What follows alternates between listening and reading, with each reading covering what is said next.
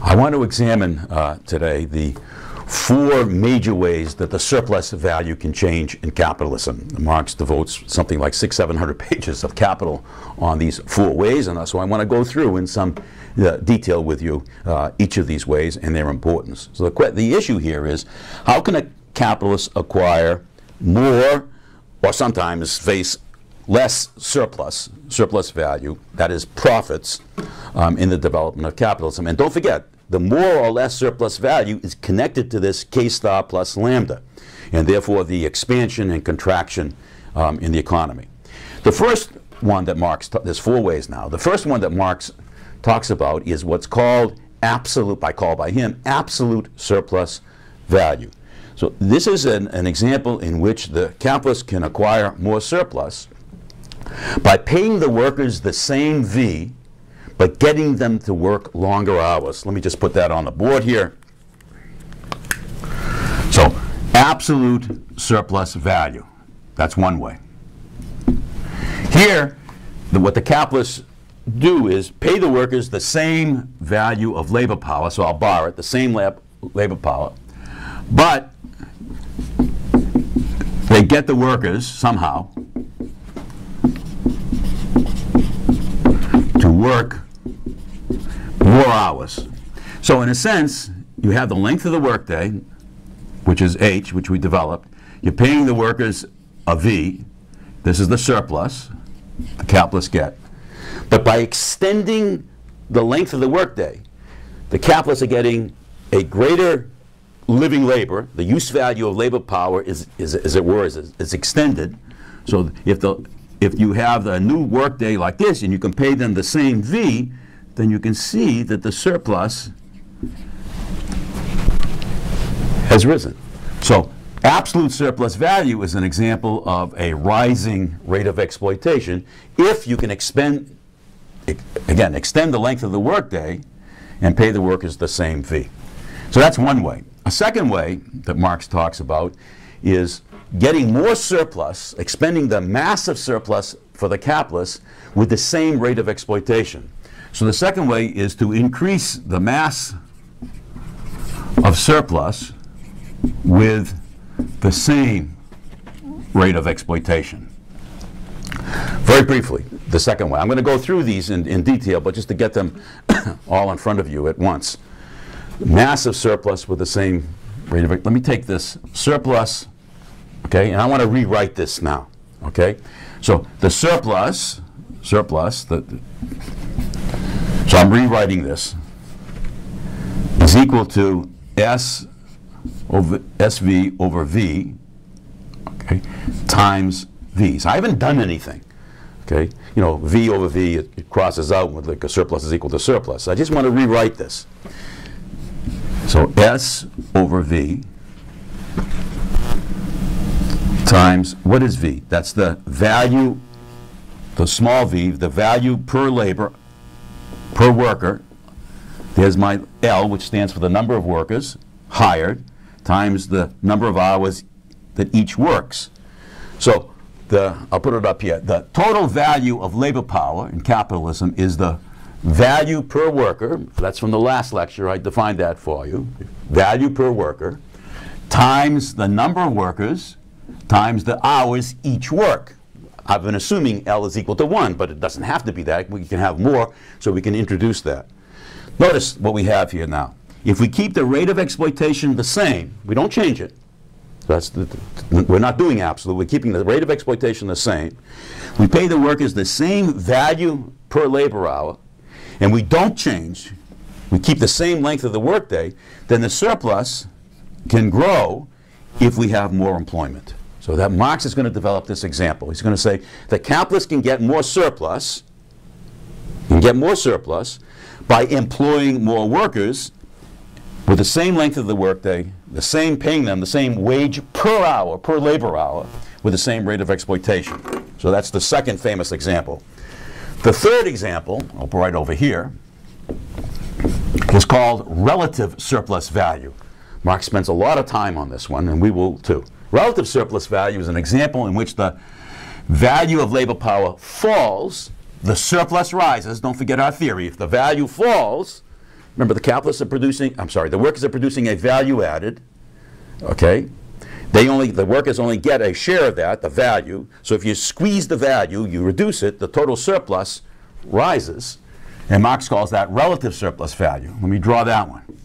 Okay, remember now, workers go to work, they produce then a total value over the length of the workday. If you keep the length of the workday the same, so the total doesn't change here, you keep it the same. Okay, so this was their V, this was their surplus. But if somehow you can reduce the V, if you can reduce that, then the surplus will have to grow to more than what it was before, because you're pushing the V in this direction, you're reducing the V, and hence you got more surplus, and the capitalists enjoy that higher rate of exploitation. The question is, how does this happen? Well, remember what we did last time. The value of labor power is equal to the price of an apple, the exchange value per unit value of the apple, times the number of apples, the means of subsistence. Well, no, look at this. If this thing is falling, one way for this to fall is for this to fall, even if this stays the same. People are still consuming, what was it, a quarter of an apple. But if that apple is becoming cheaper in value terms, then the value of labor power will fall. This is fascinating. Okay? Because we already went through this course, and you studied in Volume 1, that a rise in the productivity of labor,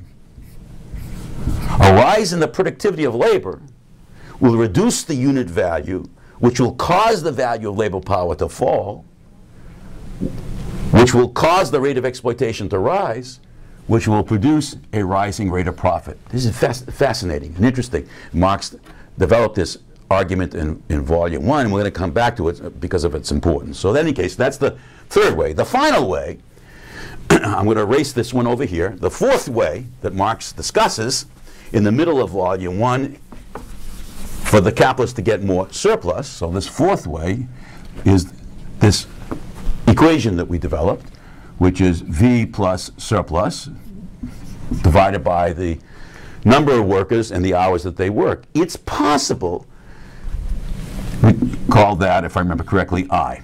Okay, Marx calls this the intensity of labor. Intensity of labor, that's why I'm calling it the I. It's possible that even if you have the same hours and the same workers, for them to produce more value added, if you can get them to work faster during the same,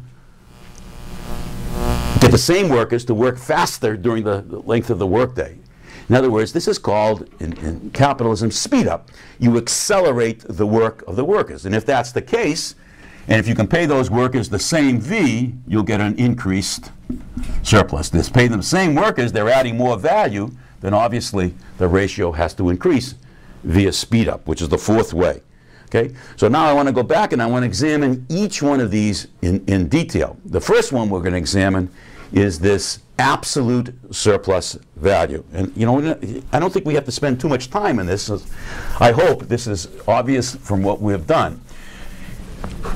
Here we have, once again, I'll just rewrite it, we have an extension of the workday. If this is the length of the workday, then what the capitalists are trying to do is extend it, but pay the workers the same V that they were paying them before.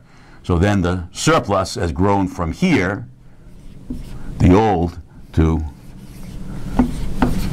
the new. So the capitalists have an interest in extending the length of the workday. The workers, on the other hand, have an interest in not extending the length of the workday. Why? Because the workers are getting the same V, all these workers, but they're working longer hours. Okay, so this H is rising, you can see, and hence the wage, the little v, per labor hour is falling. So there's more wear and tear on their labor power. So notice something. The capitalists are interested in extending the workday to get a higher rate of exploitation, higher profit rate, and expand. The workers are interested in not doing that, if anything, in contracting the length of the workday, okay, if they're going to get paid the same, wages here. So the interests of the capitalists and the workers are going in different directions. But before the market, they're equivalent, okay? They both have equivalent rights as buyers and sellers in the market. So Marx makes the following argument. Which way is this going to work out? Well, between equal rights, force will decide. So what he expects is in capitalism, one of the first struggles to arise in capitalism will be over the length of the workday. And indeed, as capitalism develops throughout the latter part of the 19th century into the 20th century, there is a struggle over the length of the workday. And to make a long story very, very short, this is a struggle in which the workers win. Okay? In just about every industrial country around the world, as capitalism develops and grows and this struggle emerges between capitalists and labor, the workers organize unions and so forth, etc., recognized by the state, and they win a shorter work week. And hence, if there's no other changes, the rate of profit should fall for the capitalists because it's not going in this direction, it's actually moving in that direction. The length of the workday is shortening and the workers are getting paid the same wages, and hence the surplus is squeezed for the capitalists. Okay? So the rate of profit should fall. In fact, it doesn't. The rate of profit doesn't fall for the capitalists. The rate of profit goes up, and that's going to tell you the importance of these other three mechanisms to offset this falling rate of profit that we just articulated by a struggle that's won by workers. So let me go now to the second one, okay? The second one I want to examine here is this I'm not going to say anything more about the absolute surplus value, but I want to examine the second one because it forms a major portion of Marx's argument in Capital, and it's a very, very important story of capitalism in just about every country around the world and has been for some decades now.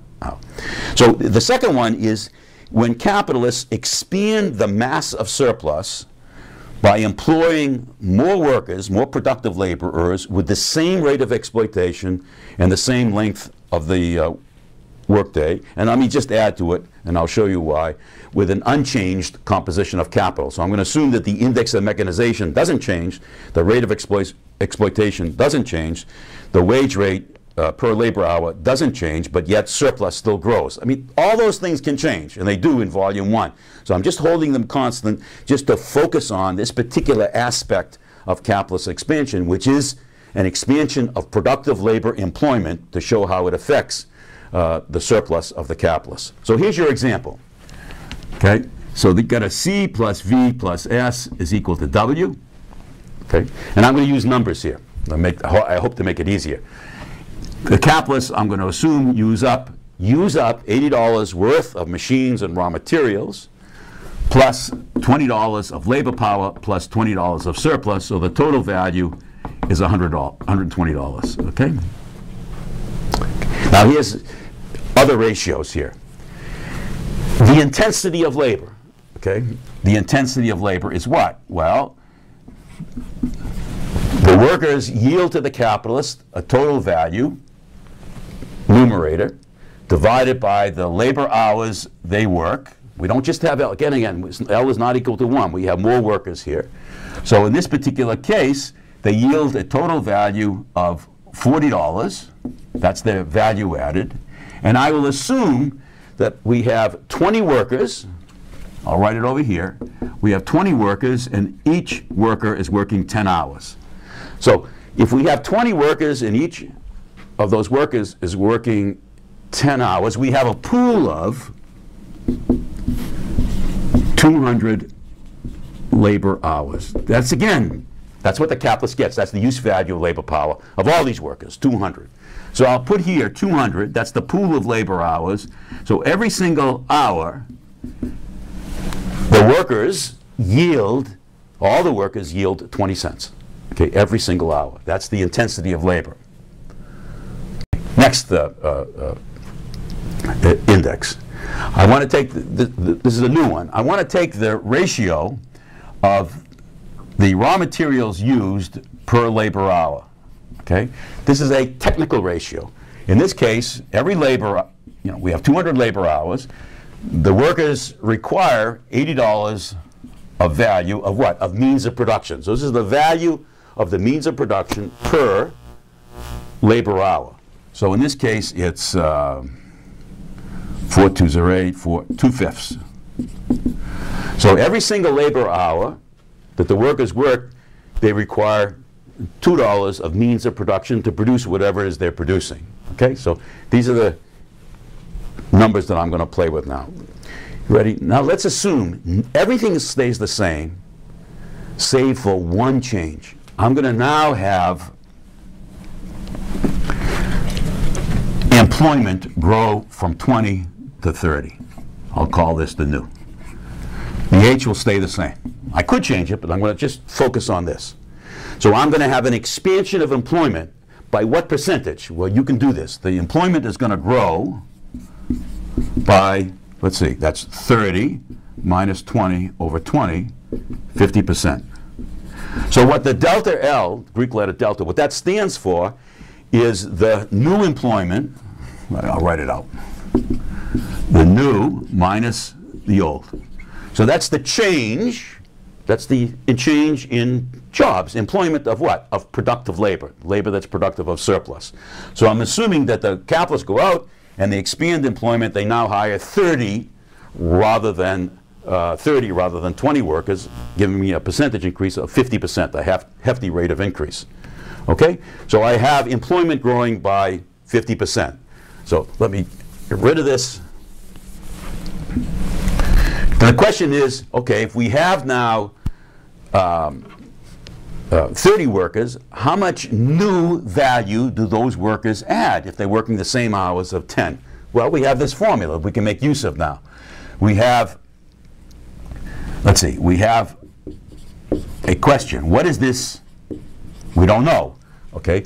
If I assume that the I remains unchanged, so the intensity of it could change, but if I assume for the moment it remains unchanged, then I have a new pool of labor hours. I'm just solving this equation here, and this is new. The H remains the same by assumption. So I can plug in the numbers here. So this is 1/5, because I'm assuming there's no change in the intensity of labor. There's no speed up. It stays the same. But I now have L times H. Let me see. This is 30. This is 30 times 10. So I have now 300. The use value labor power has grown. This is now 300. And I have, therefore, $60 of value added by these workers because we're employing more productive labor. We have more value. If the rate of exploitation remains the same, and if we have $60, then the new equation here has to be 30 here plus 30. Why? Because I'm assuming the same rate of exploitation. So if it's the same rate of exploitation, the rate of exploitation can't change if the surplus has to grow at the same proportion as the value of labor power. Hence, to get an unchanged rate of exploitation, that gives me the 30 plus the 30, unchanged rate of exploitation. The only last one I need is what is the C. Well, if I assume that the this index remains unchanged, there's no change in the technology, so I can calculate the new C. I'm going to erase this now. I can calculate the new C that's needed, okay, from this. Don't forget what this is. This is the C divided by LH. So I can calculate the new C, which is 2/5. I'm assuming an unchanged technology, so it could change. I'm assuming it's unchanged, times the new labor, which is 30, times the hours that they work, which is unchanged, is 300. So what is that? 2/5 times 300 is 60. So the new C is $120 of value. Not terribly surprising that it grows because we have a growing employment. So this is the new value being produced by the capitalists when they employ more, 180, sorry, when they employ more workers. So this has grown from this to this. This is the new equation. This is the old equation. Notice the surplus has grown from 20 to 30. Value of labor power grows from 20 to 30. The value of the means of production grow from 80 to 120. We're employing more productive labor. Now let's, in the last few minutes, let's examine this a bit more carefully to see what Marx has produced here. So I'm going to erase all this. Let's go back to some of our indices. First,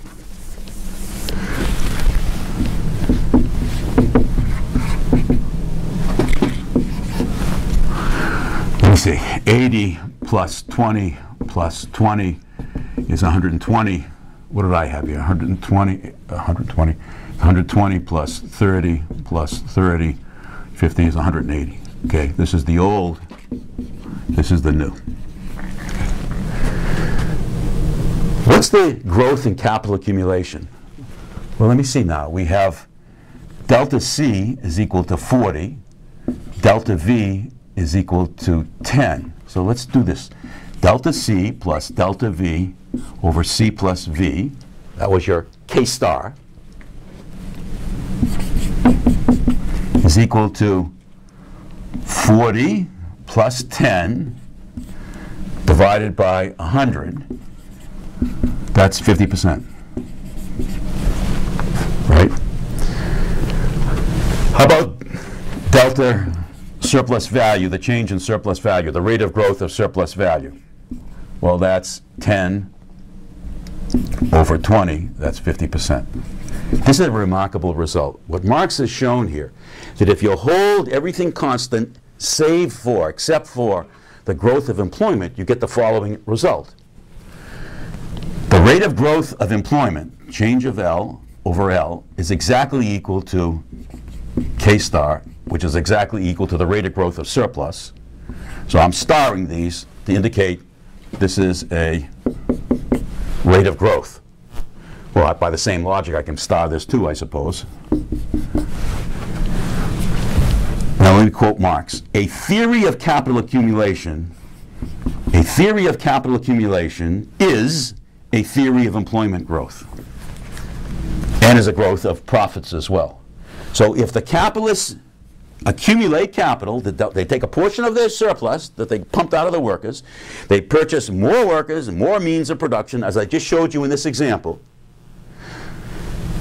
So they're employing more workers, they're taking their surplus again, they're accumulating more C, accumulating more V, they're growing employment, they're also growing their surplus, and the rate of growth of capital is the rate of growth of employment. So, as you all know, when you're going to hear this, we have a recession. So let's make use of this. A fall in the rate of accumulation. If K star falls, employment is going to fall. Bango, we have a recession. So we now have an explanation of one part. There are many possibilities. So one reason why we might have a recession. Capitalists don't accumulate as much as they might otherwise. Employment's going to grow. The demand for means of production, the demand for consumer goods is going to fall. Bango, we have a recession. Okay? So Marx develops then, it gives an explanation of how we can have more employment or less employment in the society. And the reason is it's connected to what capitalists do with the surplus that they pump out of workers. The next step then, and I'm going to do this, develop this the next time, is to discuss the consequences. What's the consequence of growing capital accumulation and growing employment on the economy? So we have, to back it up, just make sure. If capitalists accumulate, they take out of their surplus and they do this K star, they employ more, they get more profits. What's the result of that expansion, which is quite wonderful? What's the result of this expansion on the capitalist economy? And what Marx is going to anticipate what we're going to do, what Marx is going to show is that expansion, that growing capital accumulation, growing employment, growing in profits, growing demands by workers in the economy is going to set the conditions for a contraction, for a recession. So let's put it together. An expanding economy, K star is equal to L star, and equal to surplus value star. An expanding economy is going to create the conditions for a contracting economy. That's the business cycle, the ups and downs of the economy under which we live. And the way he's going to develop this is to show how this growing capital accumulation and growing employment is going to impact two markets. There are many markets, but he's going to show in these two, the labor power market and the means of production market. So the growing K star, in English, the delta C plus the delta V divided by C plus V, the delta C is going to affect the means of production market. The delta V is going to affect the labor power market. And basically what's going to happen in those two markets is that the demands for labor power, for workers, are going to rise. The demands for machines and raw materials are going to rise. That's going to cause, in turn, if there's no change in the supply of those inputs, rising prices. Those rising prices are going to, in turn, cause rising costs to the capitalists, the rising costs of wages, the rising costs of raw materials and machines.